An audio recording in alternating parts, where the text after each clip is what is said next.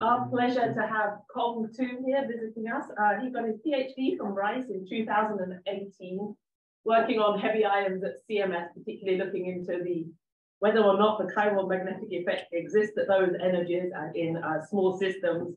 He then moved to Brookhaven as a Gold Harbor Fellow and is currently an assistant staff scientist there. At Brookhaven, he splits his time between working on STAR on ultra-peripheral collisions, reanalyzing H1 data at Hera, and also on the EIC. Collaborations with there and motivating why we should all go to the EIC. With that, you can take it away. Thank you. Thank you for a nice introduction. I'm very excited to give my first in-person seminar after so many years now. Not only am I excited to see all of you in 3 dimensions, which will be important to my talk, but also I can use my fingers and hands to show you in my laundry ball to show you my physics. So today I'm going to talk about shining lights through nuclear matter to see why they matter. And this is how we understand the visible world around us. So when we talk about the visible world, what we really mean is the visible universe. And here I just wanted to show you, this is how far we can see across our universe. And it's about 93 billion light years in diameter. So this took you a good 20 seconds, at least for me, to write down all the zeros and see how huge our universe is. However, in our universe, what we can actually see is not all the matters. There's only 5% of the total matter that is ordinary matter that is visible. And here at Yale, we have experts from different fields, especially for dark matter and dark energy. And here, my research is focusing on this 5% of this visible matter. And during this talk, I'm going to show you how many problems that we're still understanding in the ordinary matter. So here, that we have this question, and here's a very cool video from CERN, is what is the visible matter made of? And we have been asking this ourselves for thousands of years.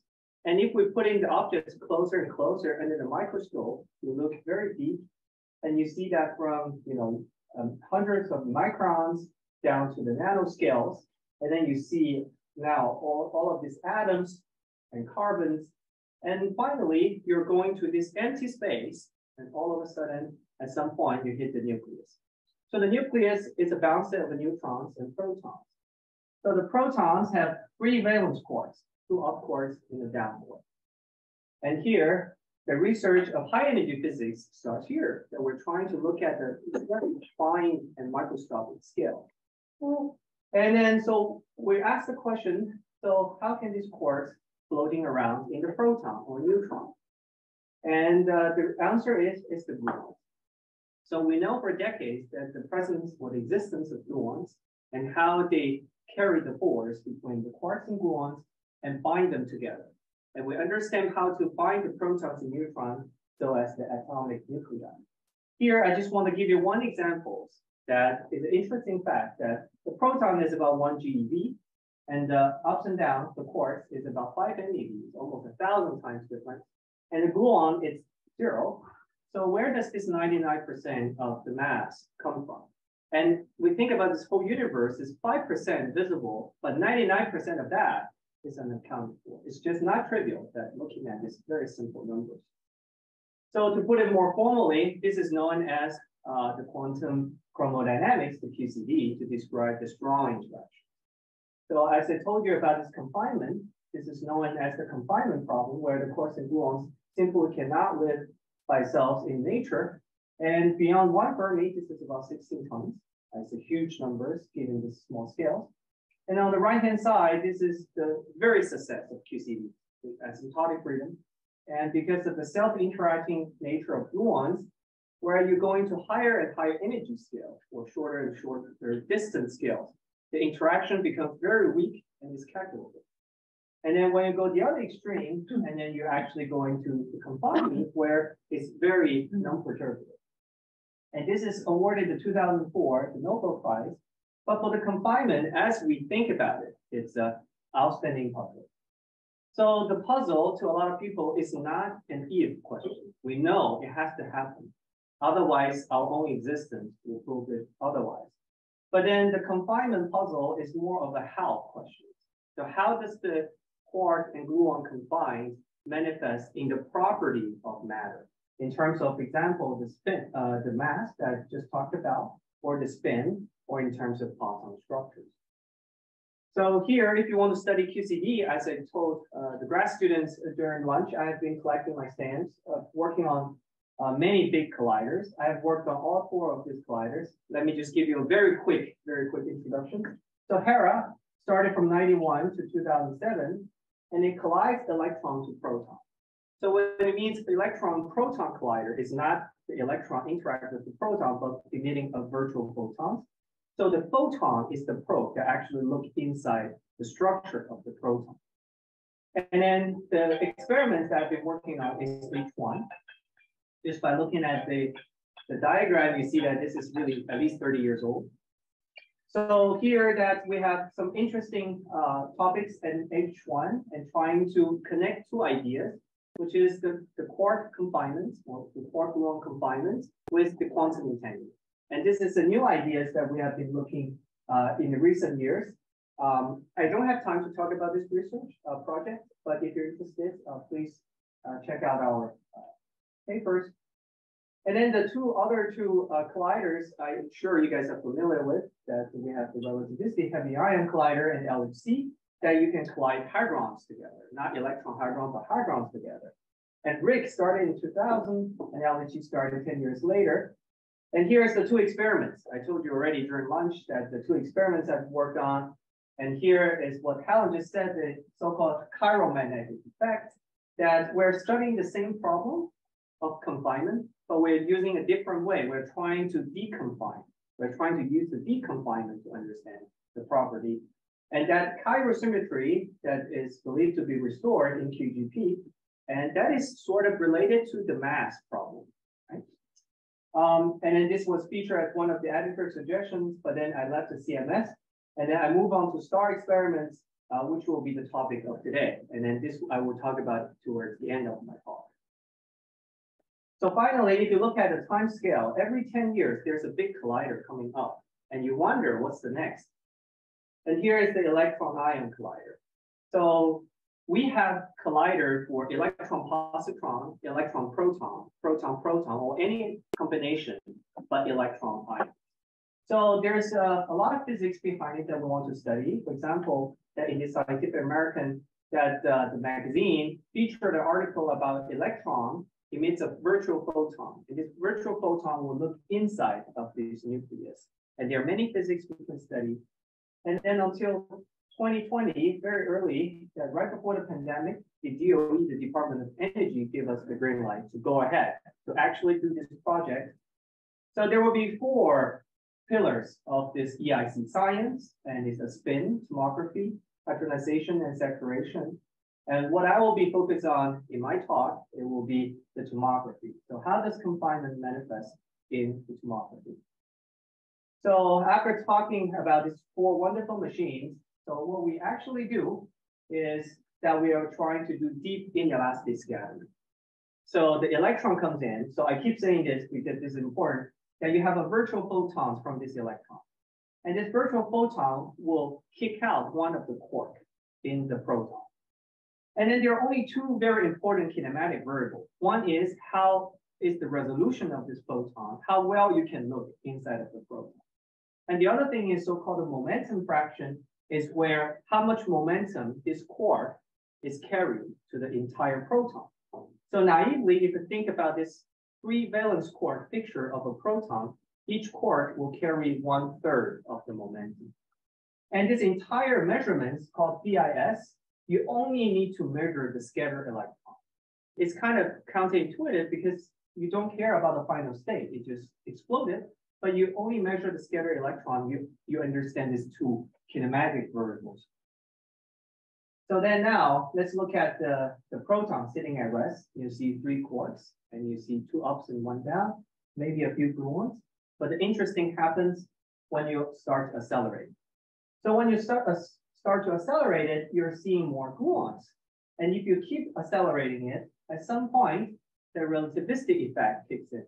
So this is something really mind-blowing, to me, at least fascinating, that it's not the physics that's changed, because we know the physics cannot be changed in a different frame. The gluon is always there, but because you accelerate it, you sort of slow them down, right? And then you started to see the gluons slow down, and you finally you see them. So put it more formally, this is so-called a Poisson distribution function. So to understand it is sort of the probability of finding a particular kind of Poisson giving a momentum fraction.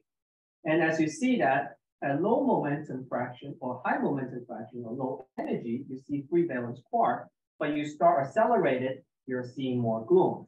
So this Poisson distribution function tells you just formally exactly that message that you can precisely map out what the Poisson distributions inside of a proton. So here, the data, as you see, is from HERA, as I introduced earlier, is an electron-proton collider. We have very precise data. So what about the nuclei? And that is sort of the motivation we're going to this electron-ion collider. Here is so-called the confinement gets modified in the heavy nuclei. And here, this plot is showing you qualitatively what is Poisson, this PDF in a bound nucleon. So you put the proton neutron inside of the nucleus, and you compare with the free proton. And then if the ratio is at 1, that means there's no interesting effect. It's exactly the same as the free proton. But you see from this plot, this is nothing but 1. And for this entire landscape that we have high momentum and the low momentum fraction is dominated by the quark regime, right? Remember that is more at rest. It's free valence quark, known as the EMC region, or you're going down to lower X or higher energy that you started to dominate by gluons. And this is, I just want to give you an analogy because this room is mostly a lot of heavy ion physicists.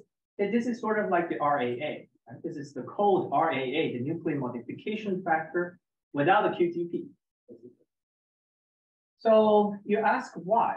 What is the fundamental mechanism changing the Poisson distribution inside of the nucleus than a free proton? There could be two naive possibilities. First of all, we know nucleus, we know free proton. We never mentioned neutron because nucleus is a bound state of proton and neutron. And the second is they are not a bag of ping pong ball putting together. They have interactions. How are we going to account for the interaction? So here we know that neutron is our sister of the proton, but have very different properties. First of all, it has a little higher mass, but then that put into a beta decay because the lifetime is very short, and also neutron has 0 electric charge. So it's very hard technology to accelerate it, not like proton. So to understand the neutron structure is difficult. So how to study the platonic structure of neutron?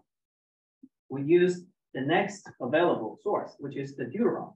Because deuteron, if you pay attention to this mass, that you subtract the proton or the proton and the neutron mass, is only a very loosely bound system. So you can think of it's a system with proton and neutron. And then if you do DIS measurements without knowing which one you're hitting, the target, then you naively believe that it's just the deuteron structure minus, sort of figured out from the free proton structure, and you can understand the neutron structure. But of course, what about the interaction? They are in a bound state. They are not free nucleon. They have to interact. So this is indeed the case where it's the simplest case you can build. It is two-body system. You have this proton-neutron interact back-to-back in their rest frame. So they have a momentum K. And in the early days, you can do this experiment and measure this K distribution.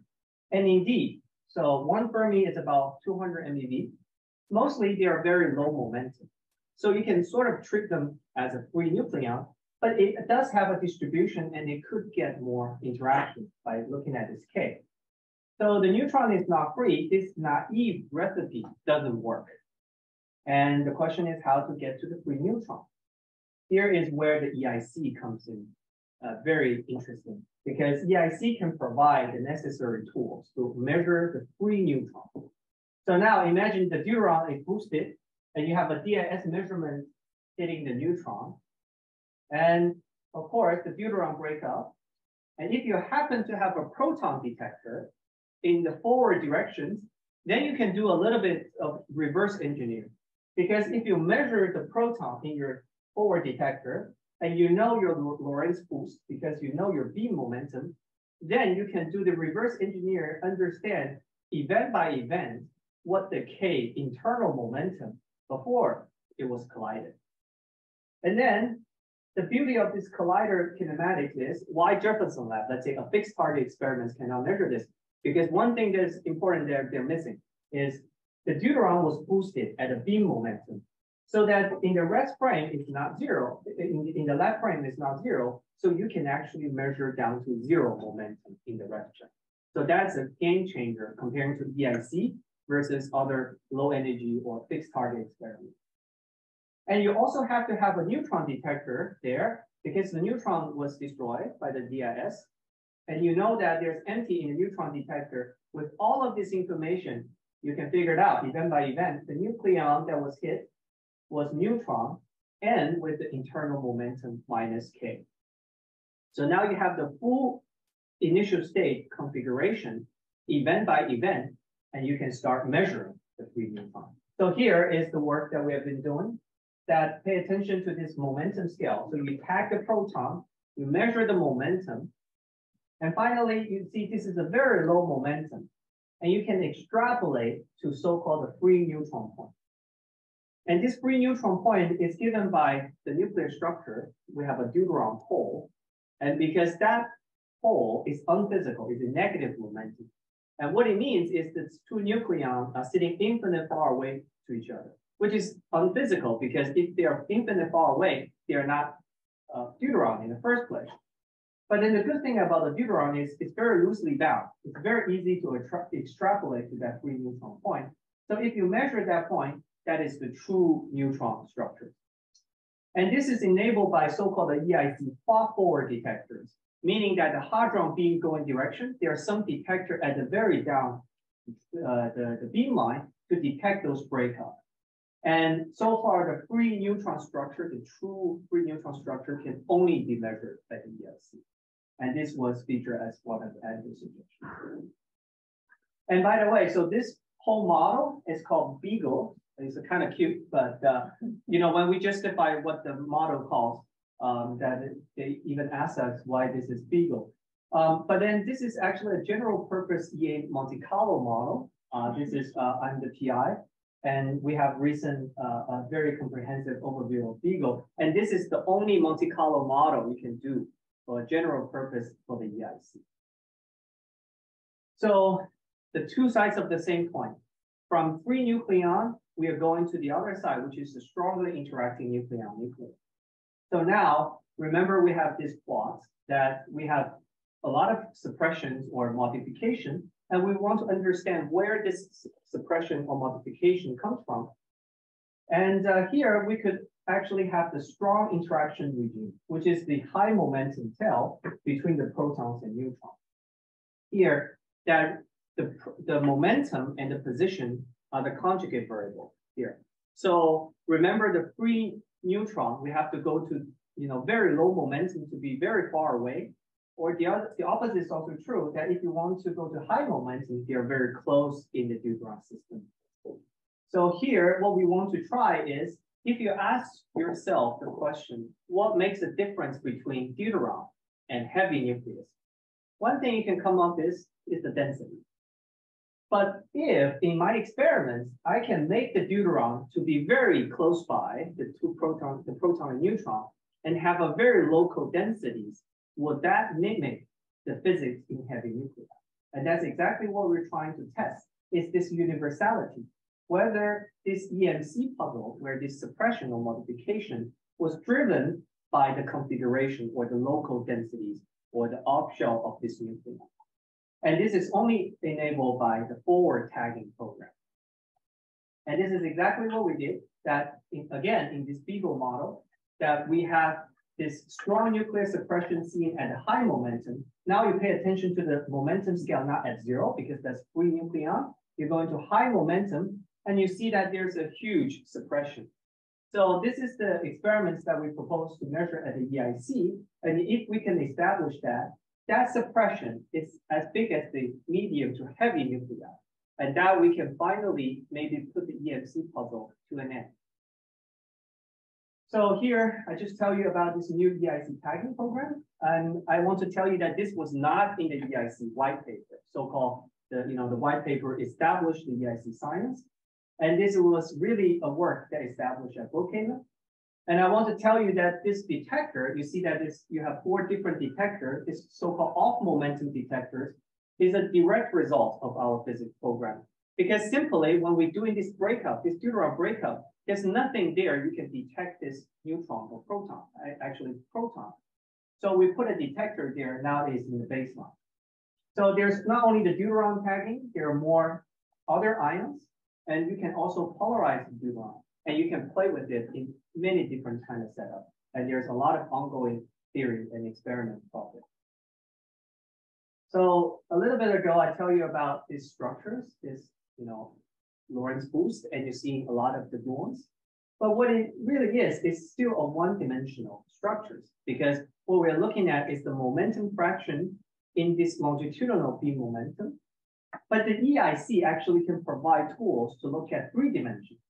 So we're really going to a 3-dimension, and not only to look at the x, which is longitudinal momentum, but also in the transverse directions. So we can have the entire picture of this 3-dimensional object. So here that I want to bring back just one example that on the deuteron, since you guys are already familiar with what the deuteron, and we can look at this very high proton-neutron configuration where, okay, here's my laundry ball. These 2 things are very close by to each other. And then we use our so-called glorious discovery from Brookhaven that we have a J-psi particle. So the J-psi particle was the confirmation of charmed quark. And here you have a photon comes in and you produce a J-psi such that you're sensitive to the gluons. And if you also have the forward tagging, so event by event, if the deuteron is like this or this, you can start to do more 3D structures. And here is a very simple. By momentum conservation, if you measure the J-psi momentum, and the photon momentum conservation, the gluon momentum. And then if you know the gluon momentum, they are conjugate variable, then the gluon position. So that is how you get to the gluon position in the nucleon. And this is exactly what we proposed. So this work that we have looking at the right-hand side, this is sort of the transverse profile, the size of this gluonic radius of the proton. And we have sensitivity to say that if this gluonic radius is actually going against each other, making a smaller radius proton or a stretch that is a larger proton. And this is only enabled that you can have the tagging, you have the deuterons, and you have this J-psi particle. So the same idea can be applied to heavy nuclei. So now exactly the same logic. And this was actually in the EIC white paper. It's called a golden channel. So you can do a tomography of how does this gluon distribute inside of the nucleus. And this is something that you cannot replace it with the deuteron, because your question is asking why the heavy nucleus formed in the first place. You want to see the gluon distribution inside of the nucleus. Here again, because it's important, I want to remind you the J-psi momentum, and then the photon momentum gives you the gluon momentum. And then from the momentum, the position. And voila, this is what it looks like that we put in the model, that you have a gluon spatial distribution in this transverse dimensions. And because they're conjugate variable, we put in the model that if all the gluons are populated in the nucleon, and we have a Wood-Saxon distribution of where this nucleon sits on average, you do the Fourier transformation and you get this very iconic diffractive momentum distribution. So at the EIC, what we propose is to measure this diffractive pattern very accurately and precisely, such that you can do it the reverse engineering, that you can map out the gluon spatial distribution. And of course, here is just an example or just a model. What we actually need to measure is this momentum distribution. However, there's a problem that if this nucleus breaks up, that this diffractive pattern won't be visible, because as you think you have a very big nucleus and you start probing it, and if you want to know the size, you can't probe too hard, because if you probe too hard, you will break it up or probe inside of the nucleus. So this is what happens if you probe too hard. is so-called incoherent production, where the nucleus simply breaks up. And that became your background. And as you see this very flat line, that is the incoherent production. And if you cannot separate these two, then it will be simply the first peak and then everything covered by this incoherent production. So again, if you want to measure the gluon spatial distribution, you need the nucleus to stay intact, and you can measure this distribution. But then if you have to break it up, then you only measure the incoherent production. So here is a study that we are trying to understand the background. So we simulate again using the model I developed called Beagle, and you have the incoherent productions. What we want to do is to make use of the nature that the nucleus will break up. If it breaks up, where will those particles go? The particle will go in the far-forward directions, and we have a lot of detectors there to veto those breakups, event by event. And you see that from the line here, we have multiple vetoes, like no neutron in the ZDC, no proton in this off momentum and Roman pot, no photon, no proton in this V0 tracker. You can get the first minima, which is this minima, but then the second and the third, you still have about a factor 4 to go. So this is still a very active ongoing project that in the EIC, that in order to measure this gluon distribution, we need to measure this incoherent or suppress this incoherent significantly. So this work is led by my grad student, Wan Chang, who graduated last year. So EIC is not just an idea that out of the blue. It was actually very carefully thought about and planned. So that coming from the 10 years ago, the white paper, all the way to 2020, the CD0, that DOE gave us a green light. And how about now in 2023? So EPIC, so this is the name of our collaborations, the EPIC detector. This is a very new detector concept and very complicated. We have a new magnet, 1.7 Tesla. We have calorimeters, we have trackings, we have PIDs.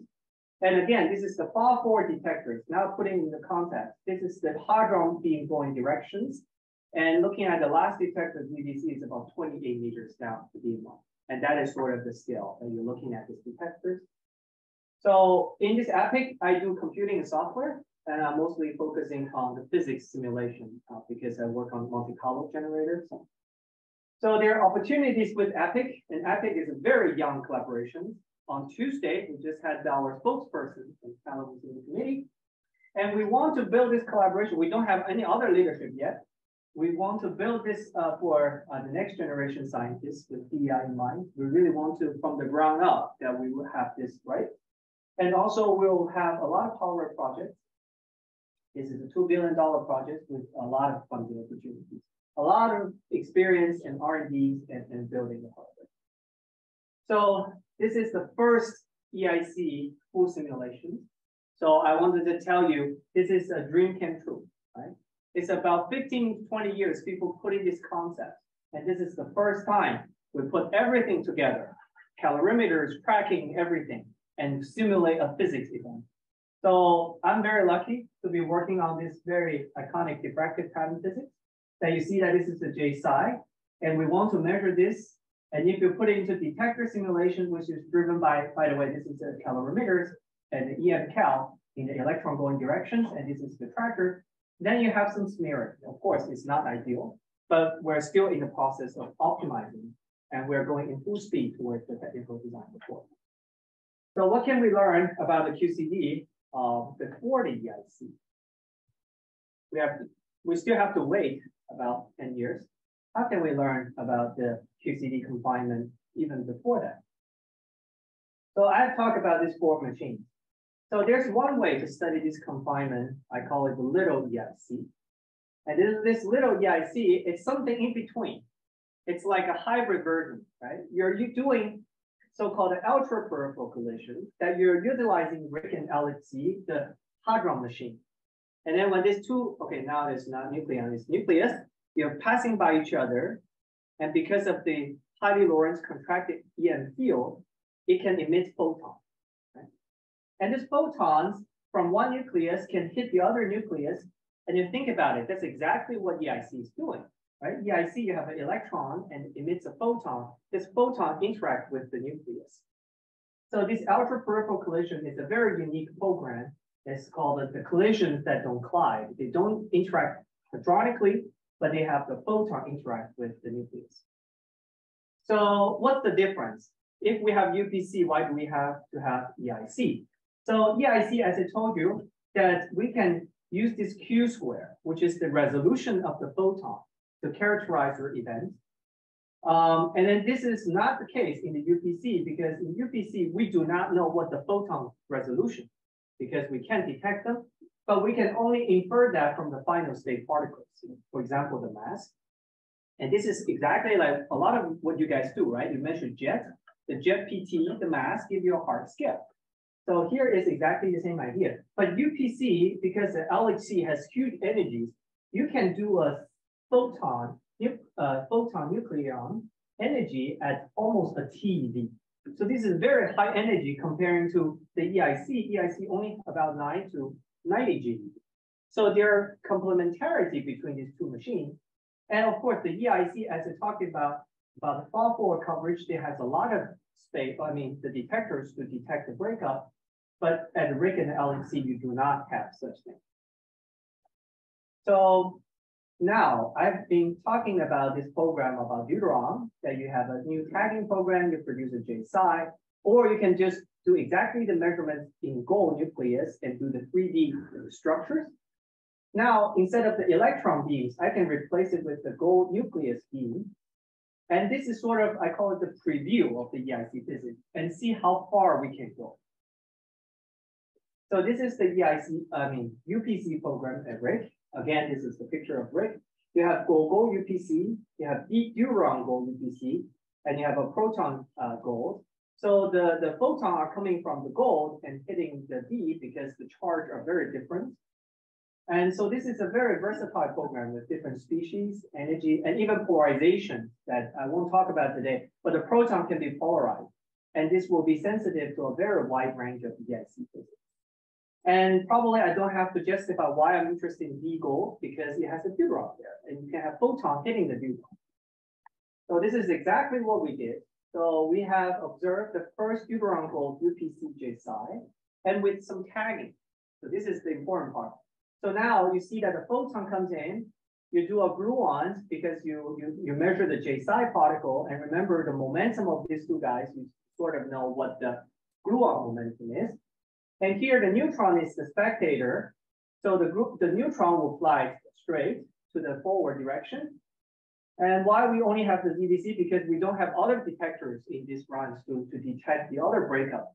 So we'll see what we can do with this experiments. It turned out it's really helpful and interesting that this is an event display that when we measure the J psi particle, the J psi decays to electron positron, and the neutron spectator goes down the beamline to the ZVC.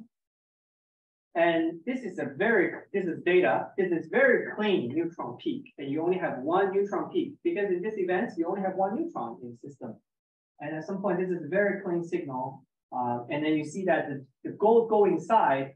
It doesn't have anything because the gold here is only a photon provider. It doesn't do anything but providing a photon. And then the deuteron will break up, and one guy going in forward, and the other guy becomes the active nucleon, produce the J psi particle. So this is the data that was last year published in PRL, that we see the total data, which is all the J psi, with the open data that is neutron tagged. That means the neutron is detected in the forward directions. And you see that, you remember the idea is that the coherent is when the deuterons stay intact, but it's very hard because there's only 2.2 MeV binding energy. You tickle it and it breaks up. And then when it breaks, it's incoherent productions. And this is very in line with what the model thinks that is incoherent production. So the message here is that we measure the first such measurement of UPC, where you measure the first gluon momentum distributions. And then this, again, is, remember, the Fourier transformation to the position space, you know the gluon distribution. And also the first incoherent production with some forward tagging. So only because of this tagging, you know that between these two models, which I'm not going into details, but the model that describes the data better is the one that describes the incoherent better. And see here, that's what went into the model. is that the gluon density fluctuates. And this is what really makes this model is better than the other model on this data that describe the data, is that the gluon densities inside of this nucleon, they are actually very different event by event. They are fluctuating. So how about the heavy nucleus? Again, the same tool as the EIC and in UPC. And you see that this is the data from STAR, very new data. And you see that we have the iconic peak at very low momentum and flatten out. And remember why this is the case? It's because remember in the EIC white paper, we have a coherent diffractive peak. But as I said, the incoherent background is very hard to deal with. If you add these two up, that's exactly what you get, right? You see the first peak, but then all the structures of coherent production is covered. You only have the incoherent production. So this is really as expected, the incoherent events dominate at the high momentum range. And then with this, then we can just sort of see the first peak, but not the rest of this diffractive pattern. And at the EIC, the goal is trying to separate the incoherent and the coherent so we can measure both. So since we don't have the diffractive pattern, what can we do with the data? It turned out there's a lot of stuff we can study with the data at hand. So remember the incoherent production is sort of sensitive to the fluctuation, because if you probe hard enough inside of the nucleon, you're starting to be sensitive to the fluctuation. So here that you see the data, and the one line, this green line that describes this tail is the one so-called with the fluctuation. So what does that mean? So what it really means is that it looks like this, that now you're not having a smooth gluon distribution inside of your nucleus. You're seeing event by event, this spiky and very large fluctuation. So it's not a constant picture, it's actually a fluctuating picture. So we have a very strong evidence for the first time to see the gluon density fluctuates inside of the nucleus. And this is actually a very important lesson or input to the hadronic collisions of heavy ion collisions. Because in heavy ion collisions now, a lot of the physics is about this initial state. And we want to understand this initial state. We want to understand the fluctuation. So I have many data to show you, but I'm not going to. This is actually being prepared for the journal. So I want to stress one more time, the gluon structures, there are two aspects. One is the coherent part, which is only the EIC can measure. They have a very smooth gluon distribution. But also you have a UPC measurement, you can measure the incoherent production because that comes right now. And you say, let me give you an analogy, right? So what's the difference between the average gluon density and the event by event fluctuation? What does it even mean? So it's like, I live in Brooklyn, you're going to Manhattan, you check the traffic, right? The Google give you an average. It can be 1 hour, but this is really an average time. It can be 30 minutes or 2 hours, depending on the traffic. Here, that if you want to do it now, I just wanted to see now, it varies a lot because it's a Monday morning or Saturday morning. This is exactly what happens. Event by event, this variation is very huge. And this was actually underestimated in a lot of the models. And these fluctuations will be constrained to a lot of our physics, even in heavy ion physics. So there are further opportunities, as you see. I just gave you just an example, but utilizing the RIC and the LHC machines, we can have a lot of the UPC studies. So one thing that we want to study, as I want to emphasize, is we can do not only the vector meson like a J-psi, sensitive to gluons, but we can also do jets. So there's an ongoing study with Yuri Petrenko and Brian Sung, his students at Ohio State. I just want to give you an idea. This is how theorists work nowadays, over Zoom. And you see that Yuri was really thinking hard, what's the jet PT we should use in this experiment. So we are also, as the experimentalists, we're not sitting just waiting. We're also trying to measure the jets in UPC at RIC. And this is really trying to utilize the forward detectors in STAR. And these forward detectors has a very unique kinematics that we can measure the J-psi so-called threshold production. And that is very interesting, connected to the origin of mass. And also we can have polarized proton, and that was sensitive to spin effect. And maybe even the first time we can measure so-called phi meson. And then of course, going to the LHC, the ALICE detector, we have a higher energy collisions. As I show you, you have a very wide range of energies. And you can do many things with your run 4 and run 4 data. And this is the ALICE detector. I don't need to really introduce to you. We can study many things. That, for example, one cool idea is this gluonic structure of pion. We can actually study pion structures when a proton flying and it fluctuates into a neutron and pion. You have a pion cloud, and if you happen to have a J psi scattered right off the pion, you can, in principle, study the pion structures of the gluons. And you can also have Upsilon productions, and you can have many jets measurements, inclusive jets and diffractive jets. So here is the EIC science. I want to remind you, this is the QCD confinement trying to manifest in the visible matter. And there are 4 pillars. EIC science cannot be covered in one talk.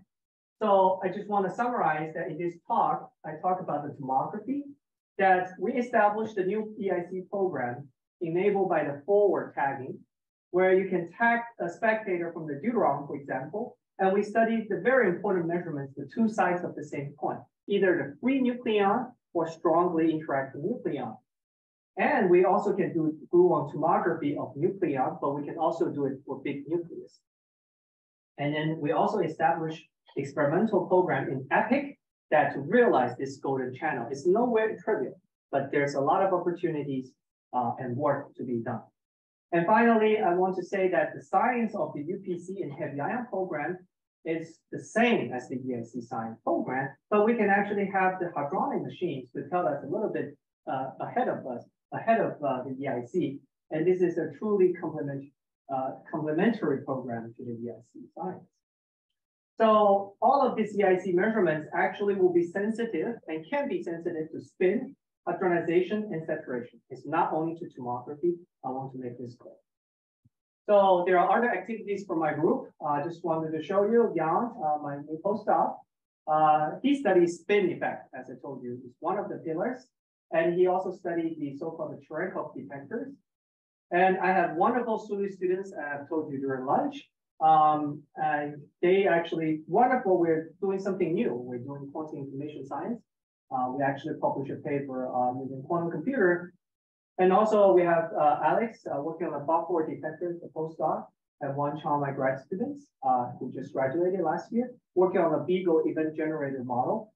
And we are really interested in the ideas of hadronization, especially in the nuclear target fragmentations. And again, Xiaoshen, by the way, that's your guest speakers in a few weeks.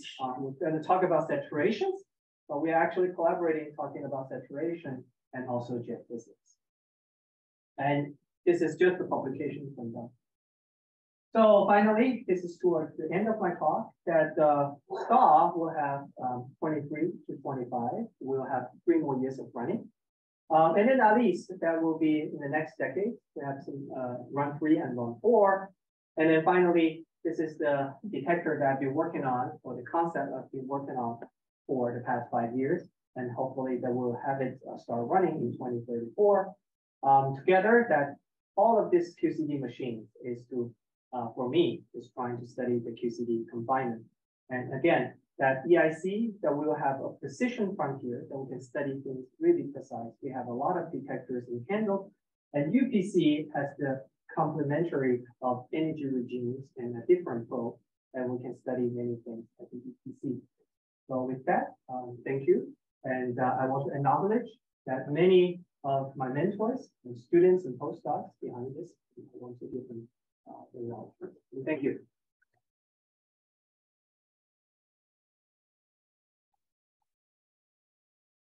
We have some time for questions.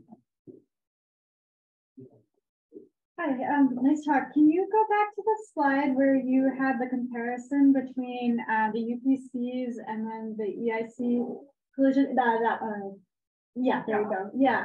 So I can understand why you need UPCs to see these event by event fluctuations in the initial state, but I guess it's just not clear to me why, if you know the event by event fluctuations, you can't also sort of get to this more average picture. So like, how does the EIC give us more Yeah. information? So actually, of course, there's details I didn't talk about is because when you measuring this incoherent production, you're actually sensitive to the level of the nucleon, right? So it's inside of the nucleus, and then you're seeing the platonic structures, right? So this is a model that putting everything together. But in experiment, what you're really sensitive is to the nucleon level, right? You see the fluctuation in there, but you wouldn't know how big the room is. Right? You wouldn't know how big the nucleus is and what's the fine structure of this gluon populated inside of the entire nucleus.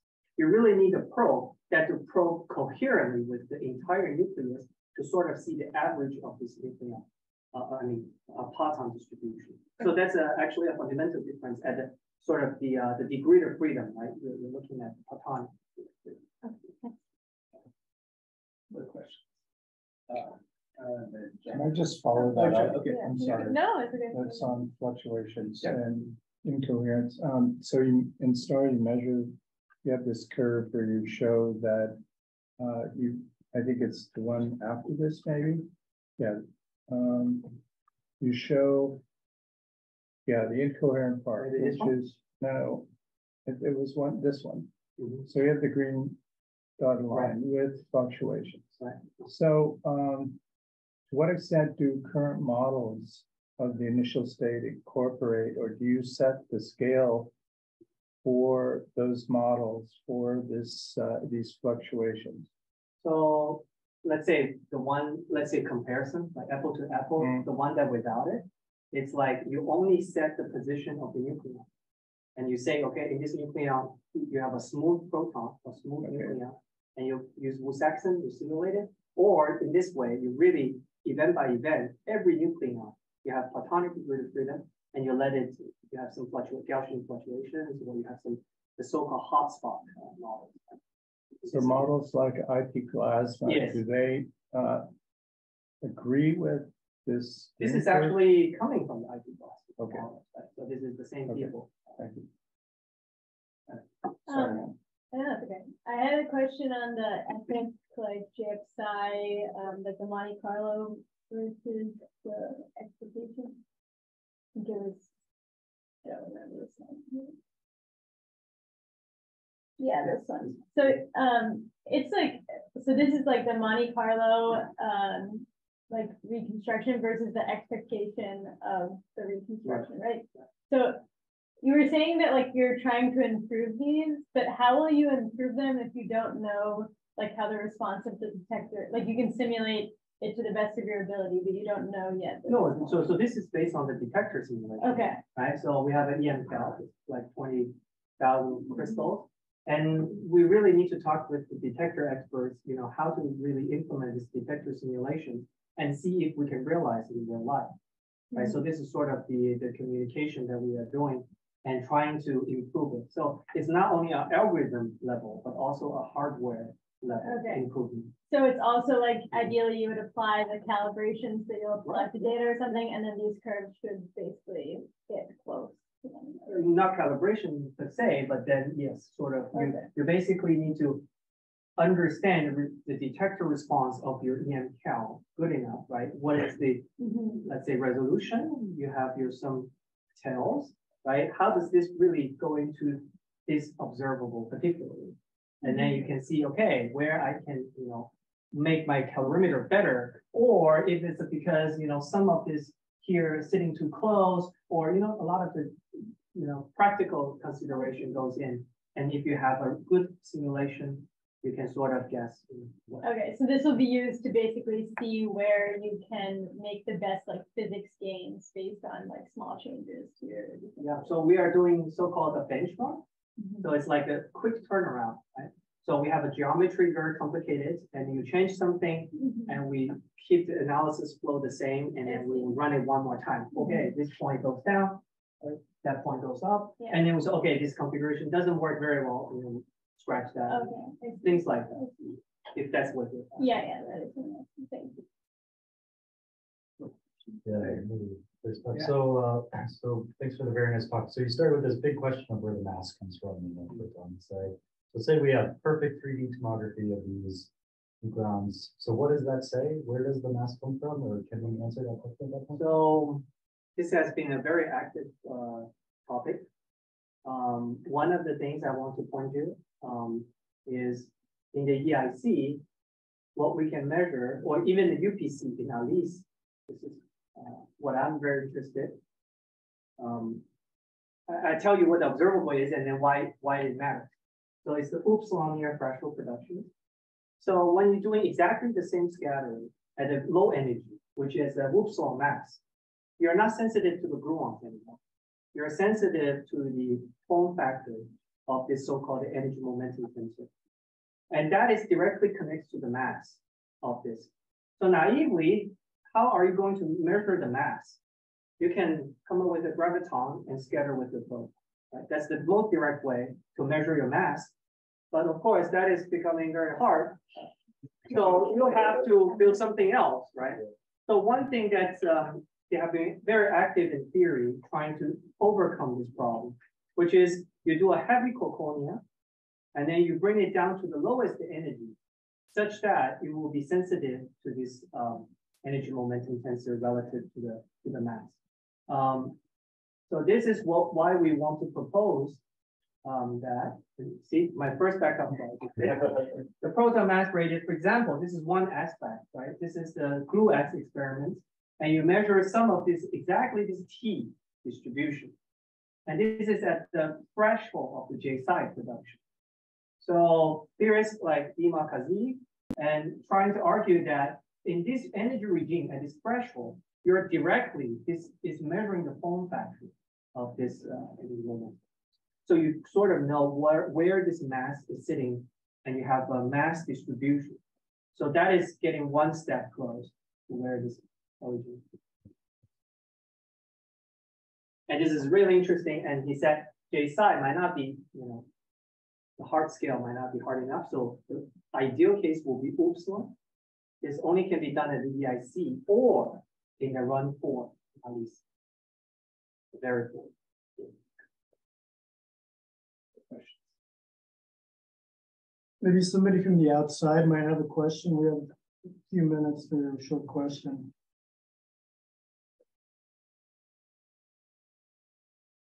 So maybe I'll ask one. Can you talk a little bit about, you showed a broad range of other programs. Can you talk a little bit about some of the quantum piece that you're doing? So, okay. So I had a lunch with the grad students and so on. And they asked a much harder question, but they asked me, what's the example? What do you vision of your mentoring and stuff? So this is my example. So Wenji and Kala was my student. And I really asked them, what do you want to work on? And they're very interested in quantum, the sophomore year at the time. So at the time, we had the news about IBM collaborated with BNL. So we started to say, hey, how about we think about a problem, simulate on quantum computing? So this is what we come with, that we're trying to simulate 2 lambda particles. So lambda particle in our field is a very good probe for spin. So then we think if we're talking about spin, this is like very similar to a Bell inequality test. Right? So what we think is we're doing high energy scattering, and we produce, let's say, a lambda bar. Let's say a strange and an anti-strange quark. Right? Don't care about hadron. And then they have spin correlation. So this project is trying to simulate this spin correlation on a quantum computer. And then we can try to embed some of these light quarks. And we want to measure the spin correlation and map this problem to a condensed matter problem, like a spin chain problem, right? You think about this quark and gluons, they are like a spin chain of our QCDs. And then this is the project we're doing. And then this is the quantum computer project. And then Jan was hired because of this project. And we're actually measuring a lambda and lambda bar correlation in PP collision. And this is very exciting. I didn't show you because it's not complete, because it's very new. But we actually see some signal that the spin, they're actually correlated.